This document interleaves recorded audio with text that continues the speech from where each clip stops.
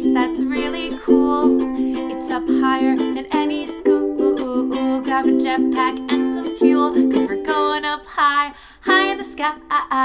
Come on up for a ride with your good friends at your side. Imagination is your guide, 'cause it's Dr. Sparks' science story typewriting time. Hello, my name is Dr. Sparks. I'm a storyteller and a scientist, and I have an unusual hobby.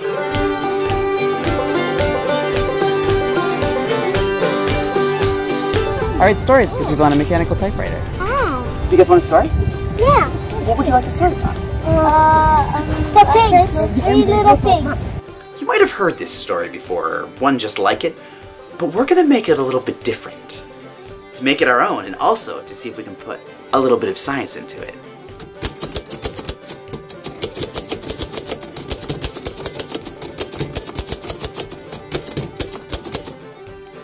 Once upon a time, there were 3 little pigs. Hello.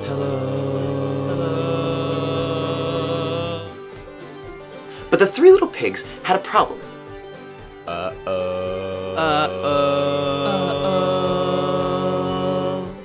And the problem was this.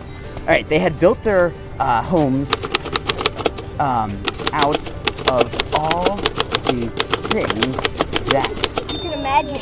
you can imagine. Like what? Like sticks, and carrots, and crayons, and Fire and sand. Metal. And metal and thunder. Yes. it didn't matter. Whatever they built their home out of, the big bad wolf would come. And he would huff.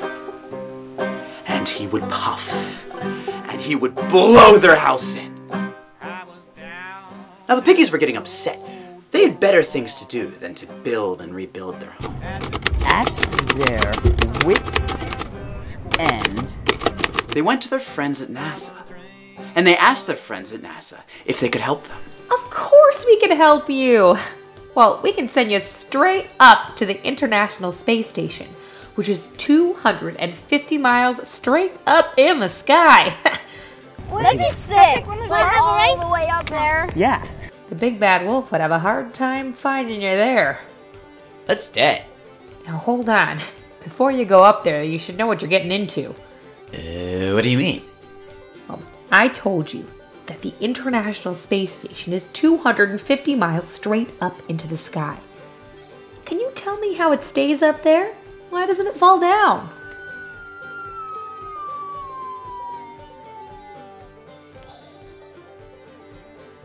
Of course. It stays up by flapping its wings. I'm really good at science too, so There was a you could have Mom, magnetic house and it could repel. you can have So maybe you could have magnets coming up like sideways to the house, and then in the back and front and sides. You two are crazier than that wolf. I happen to know that the astronauts found a black hole, drove a nail through it, and hung the ISS on the nail the way you would a picture. Well, those are all good guesses, but you're all wrong. You see, the International Space Station is falling. It's falling all the time. But that's not all it's doing. It's also moving sideways really, really fast. So, when it falls, it misses the Earth. And then it keeps missing the Earth. It keeps falling and falling in a pattern that we call orbit. So it doesn't just hang in one spot then? Now, if we could see the ISS right now, why, it would almost look like a shooting star. It would be moving so fast. This means for the people in the space station that they're inside of a ship that's falling all the time. So they're falling all the time too. Well, and if you're falling, you don't weigh anything. So if we go to space, we'll be weightless and just float around? Yes. Does that change your decision?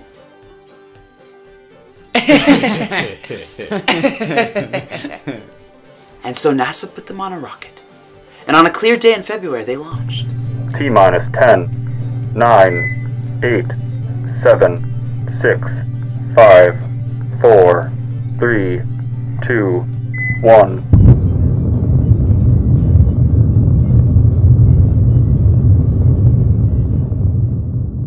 But the big bad wolf was not to be defeated so easily. He went to the Russians, who have their own space program just like NASA, and he paid them scads of money to launch him and his own rocket ship. And in no time at all, he was pointing his spaceship straight up, launching his way through the night sky all the way towards the International Space Station. The big bad wolf, he got on his radio, and he said, little pigs, let me in. Not by the hair on our chinny chin chins. Then I will huff, and I will puff, and I will blow your spaceship in. And after he said this, he put on his spacesuit, he opened the airlock, and he pushed his way out towards the International Space Station. The wolf drifted, weightless, and the piggies could do nothing but wait and watch. When he was nearly there, the big bad wolf, he huffed, and he puffed, and he took a huge breath, and he took off his space helmet, and he blew as hard as he could. But the wolf was in orbit, and so he was weightless. So when he blew that hard, he launched himself backwards, just the way a rocket does, all the way to Mars. And what became of the 3 little pigs? They loved their new home, which was 250 miles above the surface of the earth. And they lived there, happily ever after. The end. Alright guys, thank you so much for waiting. I hope that they don't leave without you. I love Thank that. you. Yes, we should do it someday. Get us that right. Have a good day. You too. How many people have you got? I've written over 1,000 stories. Today? Well, today's you're the first.